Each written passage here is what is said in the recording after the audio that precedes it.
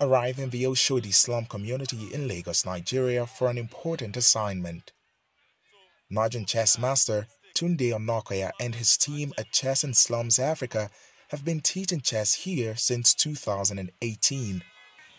Onokoya says the idea is to give kids a better chance at education and in life through chess. One of my favorite chess analogies is in that innate ability of a pawn in the game of chess to become a queen.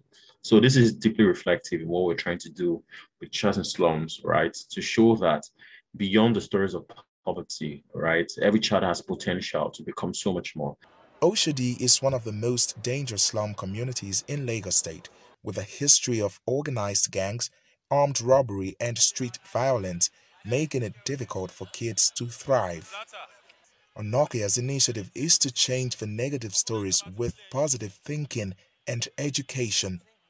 He says more than 500 kids from various slums have benefited from his Chess In Slums Africa program, and that the initiative keeps growing. We started having success stories. A lot of the children we trained started getting scholarship opportunities. They started getting, it now became a gateway to life-changing opportunities for them. Their stories were celebrated in international media, made global headlines. 18-year-old Ojo Ayomide enrolled with the team months ago and is already dreaming big.